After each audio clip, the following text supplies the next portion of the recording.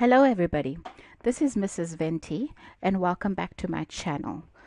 On this playlist we are going to be doing grade 10 mathematical literacy. This is the first lesson of the first term of the year. So the first thing that we are going to look at is basically how to write numbers, number formats and number conventions. Our first lesson under this heading is decimal comma, decimal point and thousands separator. Now, a decimal number is a number that has got two parts. It has a whole number and it has a fraction. If we look at the number line drawn here, this dot is approximately 1.5, one whole and halfway between 1 and 2.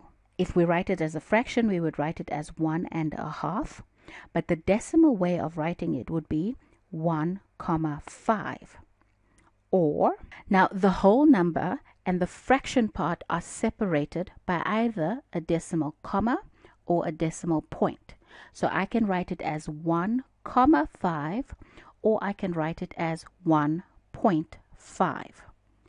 Why do we have two different ways of writing a decimal? It all depends on the country that you are in as to whether or not you use a comma or a point. So we know that in South Africa, the Republic of South Africa, we use the comma to separate decimals. In America, the United States of America, they use a point. There are other countries that use it as well. It's just important for us to know the difference between using a decimal comma or a decimal point. Now, what do we mean about the thousands separator? So when we write a number that is bigger than 1,000, right, we are going to say, let's say we're writing the number 3,500. There are two different ways of writing it. In the USA, they would write the number 3,500, and if we were to put the decimal there, the decimal would be 0.00. That is 3,500. If we were to write the same number in South Africa, we will write it as 3 space 500, comma 00. So there are different ways of writing 1,000. If we're writing a big number, then we will have to do the separation. So let's write a number like 3,264,780. This is how we would write it in South Africa. 3 space 264 space 780. So in South Africa, we clump three numbers together, which is about 1,000. Every 3 digits go together, and then there's a space in between, and this makes it easier for us to be able to read it. This is what we mean by the thousand separator. Now, if we were to make this a decimal, then if we were to continue with what we have, we would technically have a space here because we've got 3 digits together. So this space is followed by the tenths and the hundredths. So technically in this space here, we would have our comma, which shows that that's our decimal point. To the left of the decimal point, we have whole numbers. To the right, we have portions of the number or percentage of the number. So let's put a percentage of 2, 3 over there. What exactly does the 2 and the 3 mean? That is what we're going to answer next. So on this one, we're looking at the fraction part of the number. Remember, we said that a decimal represents a number that is a whole number and a part of a whole, a fraction, right? So if I had the fraction 8,3, what exactly does 8,3 mean? If I wrote it as a fraction, it would mean 8 wholes and 3 over 10. Where does this 10 come from? Remember that we said here that this here is a tenth and this here is a tenth. The first digit behind the decimal is a tenth. So if I have, let's assume we're working with money. So if I had 8 rand and comma 3, this means that I have 8 times 1 rand coins, and I've got 3 times 10 cents coins.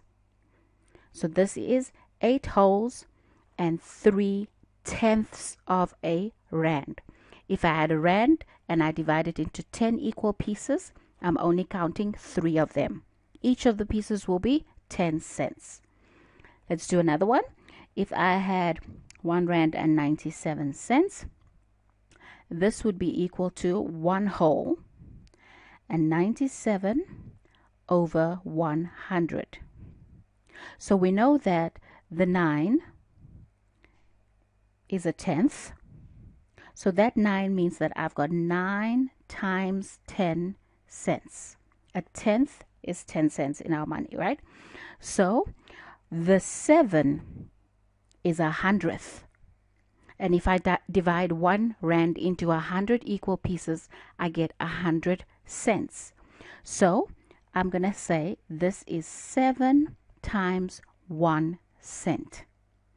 And our 1 rand is 1 times 1 rand. So in coins, for me to have 1 rand 97 cents, I have 1 rand coin, I have 9 10 cents coins, and I have 7 1 cent coins. Let's do one last one. Let's assume we've got 5 rand and 32 cents. This means that I've got 5 1 rand coins. I've got 3 10 cents coins, and I've got 2 1 cent coins. Okay. Next up, I want us to look at date format. So there are different ways that we write dates.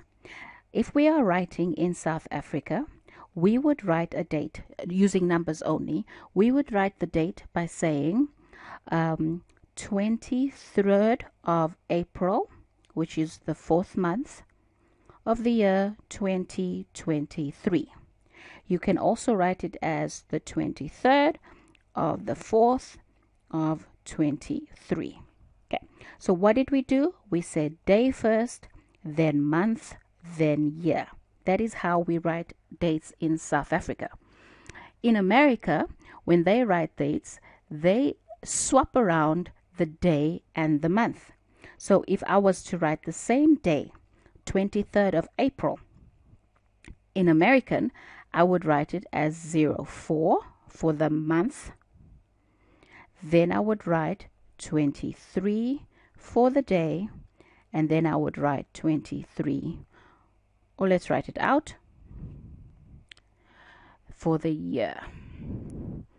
Okay, so there are 2 different ways of writing the date.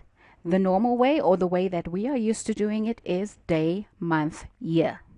The other way of writing it, as they do in America, is year, month, day. Okay, so let's look at some of the numbers that we experience when we are traveling. Whenever you are traveling, let's say you're going on an airplane, if you're going on a cruise ship, in some buses, in some trains, what happens is that when you purchase a ticket, you get to decide where you are going to sit. And on your ticket is printed your seat number. The same principle applies when you are going to a hotel. So if you go to a hotel and then they give you a room and it's a specific room number. If you are living in flats or an apartment, your apartment has got a specific room, a specific number.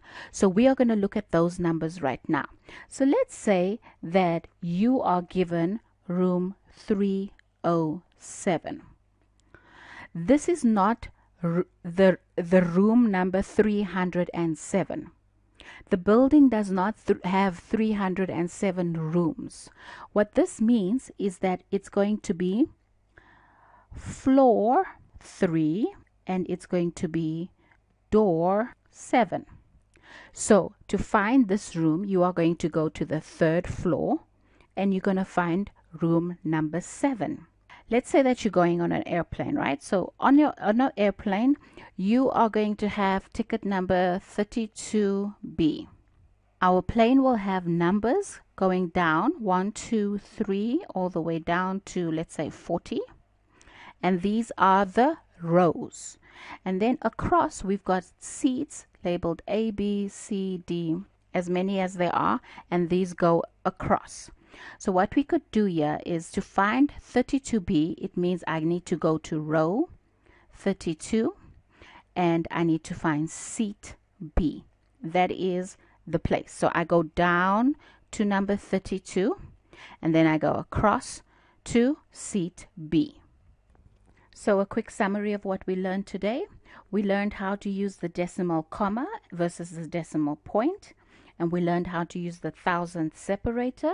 So when we are writing a number, we will write 5,000 with a space, then 468, 37, and we use a comma in South Africa.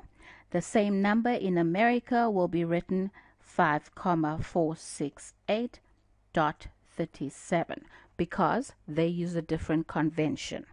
They separate their thousand with a comma and they use a decimal point. We separate our thousand with a space and we'd use a decimal comma. The second thing that we learned was that this 37 actually means 37 over 100. It is 3 tenths and 7 100ths. Okay. The next thing that we know that we looked at was how to write dates. So dates in South Africa is written as day, month, year, and dates in America are written as month, day, year. The third thing that we learned was when we are looking at floor plans or seats for tickets, we're always looking at the rows and the columns. So if you are looking at a hotel and you're looking for the floor, you might be going to floor number 8 and you're looking for room number 11. Or if you are on a cruise ship and you are looking for your seat may be seat in row number 23 and seat number E. And that is what we learned today. You should be able to do your homework based on this. Your homework is on page 9, exercise 1. Thank you very much for watching. Please like and subscribe in order for you to get notifications for the next videos. Take care. Bye-bye.